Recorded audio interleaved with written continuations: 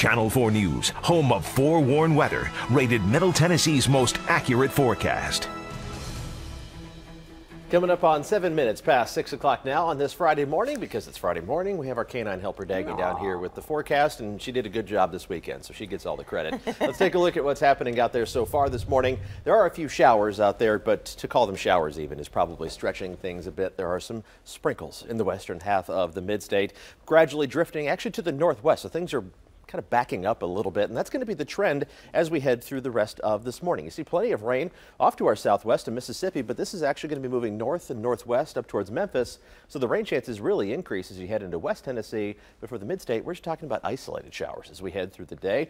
Pretty sunrise as we look to the east over downtown Nashville. Just a little hint of fog on the horizon with that break in the cloud cover, but there hasn't been enough clearing for the fog to be a widespread issue for the morning commute.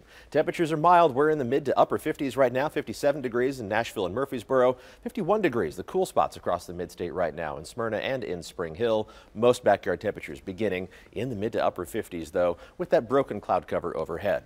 We're going to see more sunshine by this afternoon, but even with the mix of clouds and sun this morning, we're going to be up to around 70 by midday and then into the mid-70s for highs this afternoon as that sunshine emerges across the mid-state. Just a couple degrees cooler farther west, where you will see more cloud cover and that better chance of an isolated shower or two.